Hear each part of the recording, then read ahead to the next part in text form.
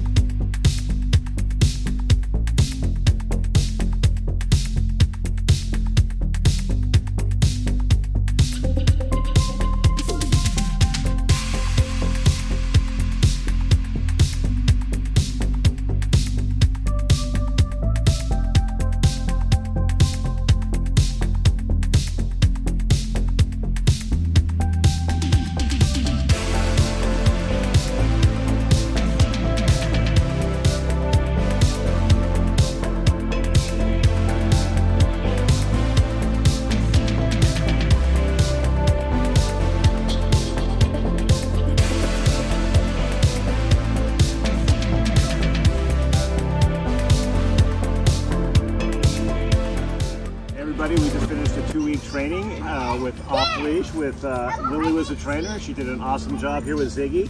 Ziggy, before we brought him in, was a very rambunctious dog who liked to bark at people, liked to steal their toys. Wouldn't really come back when we called him. And now, after just 2 weeks, he comes back. He's super well behaved. He gives back toys.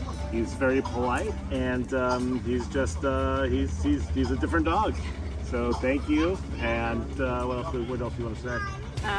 Ziggy seems like he's doing really well. He's healing well when we're walking, even with a lot of distractions around. It's pretty impressive.